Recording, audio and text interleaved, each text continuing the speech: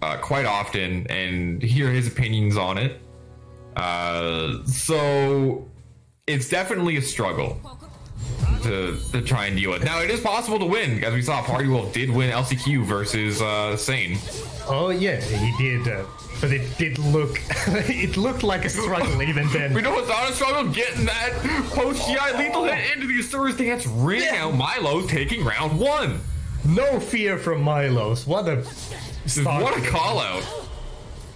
Yeah, just excellent reads. Right. Gets one of those 4 A's there. Oh, one away from the lethal hit. Now he has the lethal hit on deck. Yes. And big launch damage and pressure.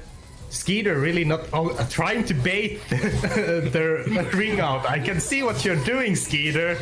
And Myloes. Well, Myloes knows and gets the lethal hit. Oh my goodness. There you go. He was banking on that.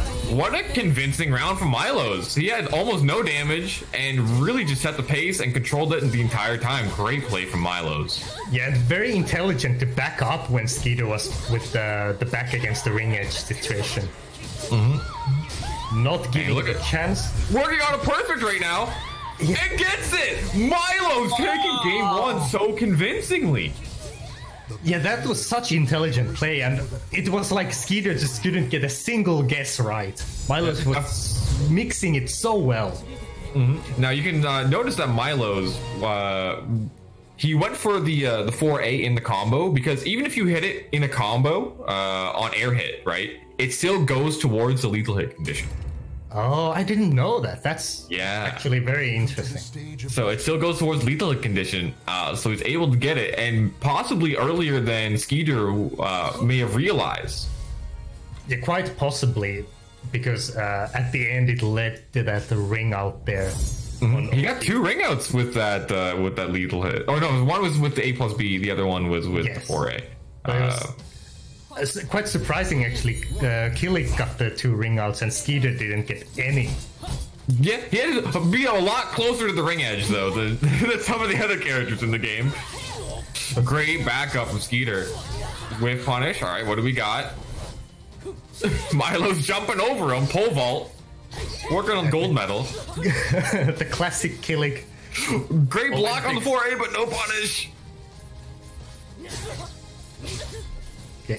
You can see how Myloes really wants to stay near the ring, the middle of the ring.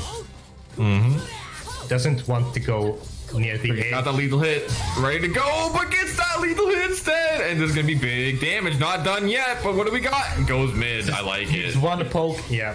And Myloes has gotten 4A lethal hit literally every single round. Like he's had it ready. Yeah, except for like the first round, maybe.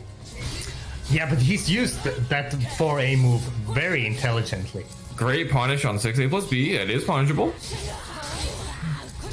Oh, nice stepping there and vaulting over him again. Gets with punish on it too. Kilik Olympics again.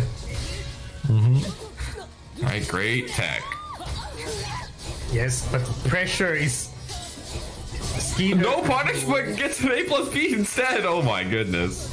It's really, skeiider is trying to back up, but Myloes is so persistent on the pressure that it's like skeiider just can't get a turn.